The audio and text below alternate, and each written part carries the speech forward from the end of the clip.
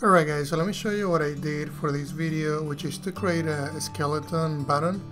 The reason why I only created the bottom piece and not the hands and the head is because I'm learning through this process. I'm trying to get the rotations just right, and I've been doing a lot of testing and it hasn't been as easy as I thought. So for this one, what I did is I'm basically matching up exactly what the robot is. So if you go under prefabs and then robot and then add the robot to the scene, you're gonna be able to see what I have so far. So what I have right now is basically both of the legs, the left and right leg, and also part of the skeleton. I'm gonna do the left and right hand and head on the next video, but I want to show you what I did as far as like the components. So I have a new skeleton prefab, which is of course under prefabs skeleton, and it's called a skeleton bottom. I'm also going to create a skeleton top, and it's going to include both hands and the head. And then at the end, at the final video, we'll have one that is just called a skeleton, and you can use that as a placeholder. And right now what I did is I created a cube, and then that cube is basically what you see on my prototype. So let me go ahead and resize this, and I use Pro Builder to build this. So if you look at the setup right now, I'm trying to make sure that it matches exactly what we have on the robot. So if you look at the root, you can see the skeleton bottom has a root, and then if we look in here, it has a root, and everything is 0, 0, 0, 1, 1, 1. So it's really important that we keep everything as consistent as we can. If you look at the other root, everything is just clear, and then if we look at the hips, you know, everything is clear. The hips here have basically an offset because I'm basically positioning the robot on the side so that you can see both, but normally it's just a 0, 0, 0. The other things that I also have, if you look at the rotation of the left up leg, everything matches up. There's a few differences, but I would make sure that you follow my example because I've been testing with that quite a bit.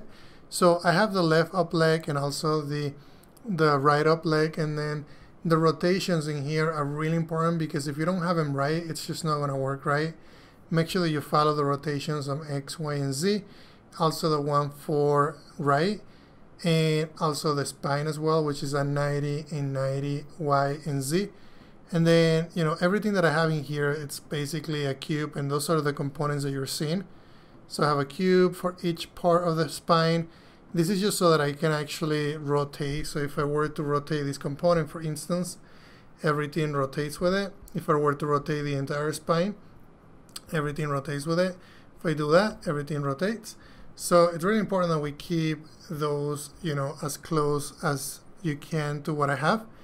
And then the same thing with the legs. Like if I wanted to, you know, move the leg, if I wanted to move to that side, if I wanted just to move it around, it's basically going to be moving in the direction that I have set. So if I move on Z, you can see that it's moving up, and that's basically going to mimic what I have in, you know, what we get from ARKit, and ARKit sends to us. So that's basically what I have. I'm going to be doing, of course, the other parts of the spine. So if we keep going deep into the spine on the robot, you're going to see that we're going to hit, at some point, we're going to be hitting the neck, and then the right shoulder, left shoulder, and so on. So those are going to be things that I'm going to be adding on the next video.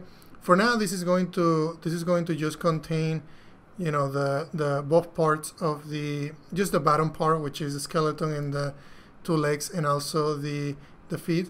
So the next thing that I want to show you is I also updated the AR human body tracker, and that one is pointing to the skeleton button. If you look at the skeleton button, it now has also a human bone controller, which is pointing to the root. So if we look at that component here, and let me just make sure that I got updated correctly.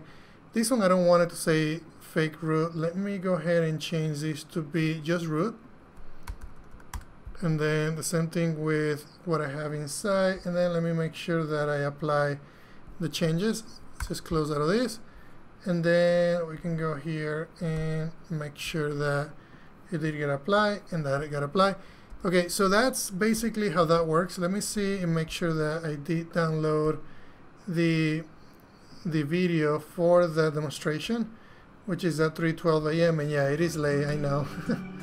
So this is a demo, you know, showing a couple of cubes and, you know, how they rotate. I basically rotating around, and you know, everything seems to be working. So that's everything that I wanted to show you today. I'll continue on and show you a different video of doing the left shoulder, the right shoulder, you know, including the hands and also the head. So that's everything I wanted to show you guys. Thank you.